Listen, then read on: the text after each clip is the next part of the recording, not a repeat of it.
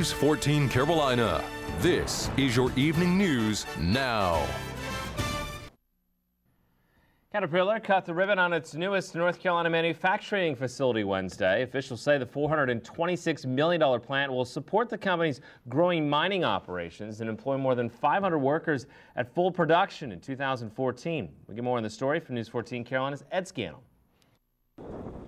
The sprawling 850,000 square foot facility will produce axle assemblies for the largest Cat mining trucks that will be exported around the globe.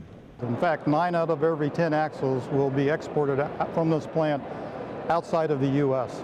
The plant employs about 125 workers now. At least another 375 will be added as production ramps up over the next 2.5 years. There'll be some logistics people, some machining, manufacturing and assembly, painting, so it's all the things that go together to manufacture these axles. The painting department has a capacity of 24 trucks a day. We'll index product through the paint system, we'll apply an epoxy and a urethane finish coat on it, and we'll produce a part every 30 minutes.